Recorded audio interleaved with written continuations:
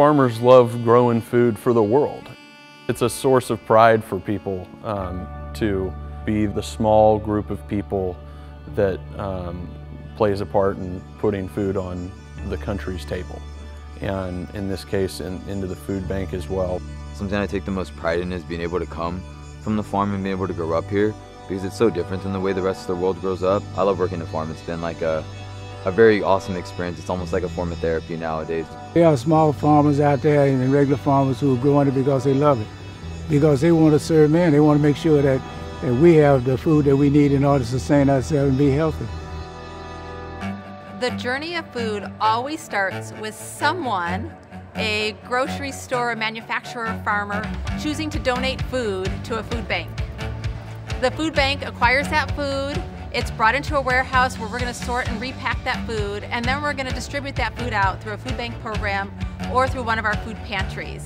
It's at that point that it's given to a family who's in need, and they're able to take it home and have it for supper that night or put it in their fridge to eat later in the week. Because of COVID, our numbers are up, but we still make sure that they get the healthy food that we can get out to them. When you come to a pantry and they can offer that healthy food, it means a lot to us. If you don't have that fresh food, you can't afford to buy it, and that pertains a health risk. Fresh produce is particularly important to the neighbor in need because it's very expensive to purchase. Many of our families are trying to stretch their dollars at the grocery store, so buying a pound of strawberries versus buying a lower cost, less nutritious item, that's a tough decision to make.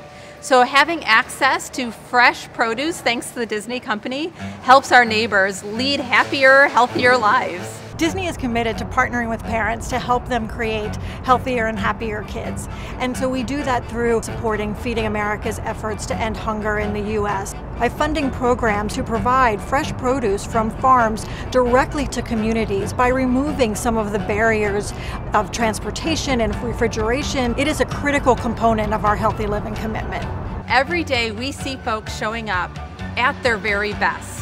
They're coming here to help us. They want to provide encouragement and love and food to neighbors in need. We also see folks coming to us and saying they need a little help. And I believe that's when we're our most courageous, is when we're able to step forward and say, I need a little help today.